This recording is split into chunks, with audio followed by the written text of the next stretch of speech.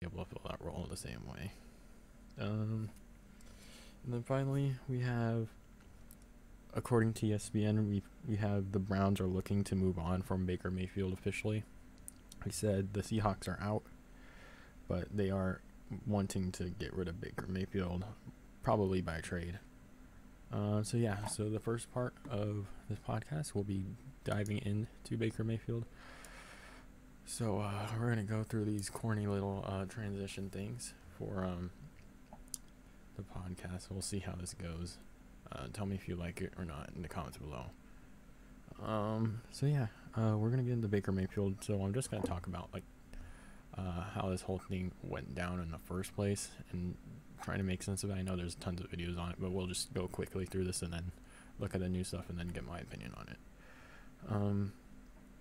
So I wasn't really a fan of Baker Mayfield personality-wise as a leader when he first came in.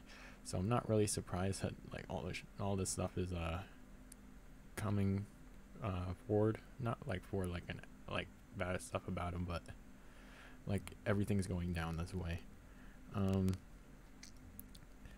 They basically, from what he says, they basically told him that he's gonna be staying this year or something along those lines, and then they went behind his back and went and got Deshaun Watson. Is from what he says, but I mean, he says whatever at this point. So now they want to move on from him. I initially thought they wanted to keep him in case what will likely be a Deshaun Watson suspension, I'm guessing, which would make a lot of sense. That was why they would want to keep him in the first place. So yeah, I'm a little confused there. But I guess he doesn't want to play for them anymore. Makes sense. I'm not sure what team actually wants him. The Colts makes sense because Matt Ryan's getting older and you can get a younger quarterback that can actually play. The Lions can make some sense, but I think they'd rather want to stick with Jared Goff, and if that doesn't work, they can get a better pick for next draft. I want to say no. I don't know who else would want him right now, in all honesty. Philly, but that doesn't make any sense. They got like a stuffed quarterback room right now.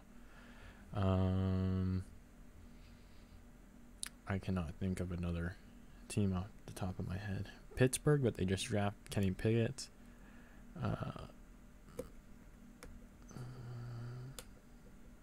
Would say the Texans, but I think they're gonna stick with Davis Mills this year. Honestly, I'm not sure if they drafted I don't know. But seems like he's stuck in a pretty bad position right now. I guess feel bad for him. I don't know. This is just a very sticky situation that I'm sure no one wants to be a part of.